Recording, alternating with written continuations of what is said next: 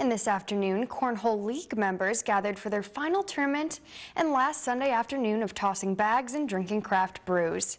For the past 7 weeks, League members have spent their Sunday afternoons competing against one another and meeting new people in the dirt beside Austin Brothers Brewery.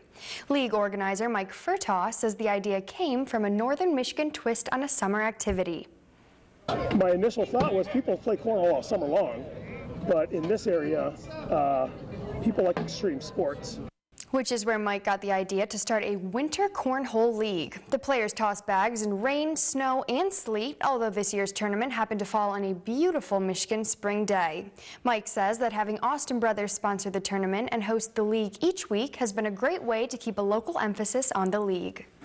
This game and the kind of people that have come together, what better place to do it at a local craft beer establishment. The league has been meeting at Austin Brothers Brewery every Sunday at 1 p.m. for a game that's both casual yet competitive. And if you're starting to feel that oh-so-familiar fear of missing out, don't worry.